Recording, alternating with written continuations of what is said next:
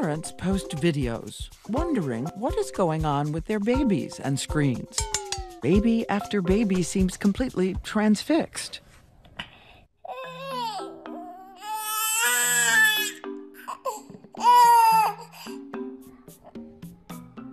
You might even ask, would kids rather be looking at the screen than looking at their parents or their caregivers? We don't know. The screens are light, they're attractive, they're meant to be digital candy. Kathy Hirsch-Pasek is director of Temple University's Infant Language Lab. Next to her, researcher Tracy Dennis-Tiwari, professor of psychology at Hunter College, and both are also moms. It takes a little bit of the human out of our interactions. We wanted to know what kind of scientific evidence is there about the impact of mobile screens on a baby's brain. Experts tell us research is underway, but tonight it's largely uncharted territory. What we know is that younger infants can only see clearly within a few feet from their face. So what is happening as babies grow up and are handed something so intense? The way our species is designed to learn is through this back and forth interaction. And we do a whole lot in our world today to try to cut that, to try to take the human out. Whether it's sitting our kids in front of devices for long periods of time, or whether it's interrupting those conversations by pulling out our own devices. So experts decided to create an experiment which these two researchers are helping us replicate. A mom comes into a laboratory. She's asked to scroll and type and focus on her screen just for 2 minutes.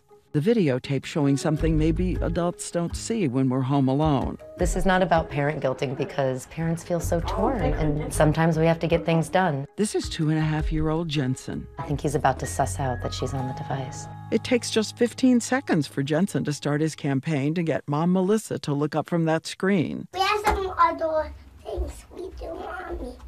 We have some other things to do, Mommy. And he just walks away. Yeah. She has been asked by researchers to do something very difficult for her. Keep looking down. And remember, just 2 minutes. Come on, Mommy. He repeats the plea 7 times. We have another thing to do, Mommy. Mommy! You gonna not listen to me, Mommy. Listen to me, Mommy. And here is another fact about grown-ups and phones. On average, we unlock our phones 80 times a day. So let's not deceive ourselves into believing that children don't notice. Cell phones, I think, are qualitatively different than other forms of distraction because they're with us all the time. They're ubiquitous. They have been engineered to grab our attention.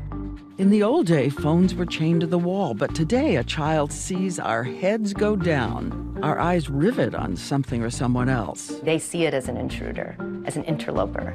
I think they see the way that it takes their parent away from them. Back at the experiment, which includes a number of moms and some dads, watch as these kids actually try to insert themselves between the screen and their parents' eyes. They even get creative.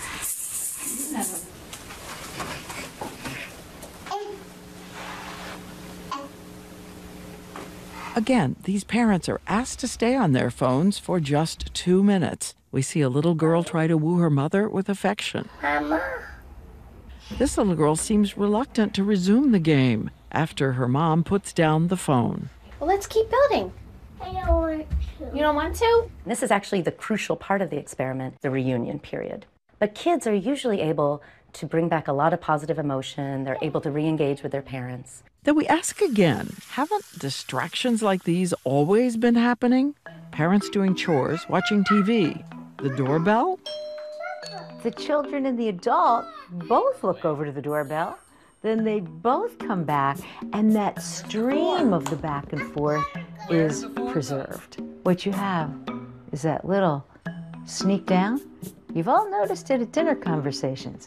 And basically it means, I'm not talking to you anymore. I'm pretending to talk to you. And no one can be sure how long before your eyes look up again. This is little Hunter, who seemed to have learned when she has to compete with the phone, she might as well just give up. She's sitting down and she's waiting. She knows her mother is not available right now.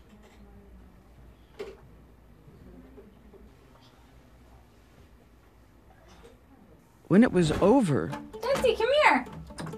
Give a hug. Jensen's mom said it was a revelation.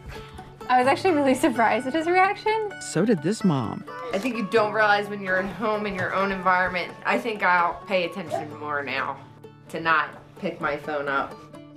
But remember, most of us live in a house with a lot of screens. Hello. We've talked before about secondhand smoke.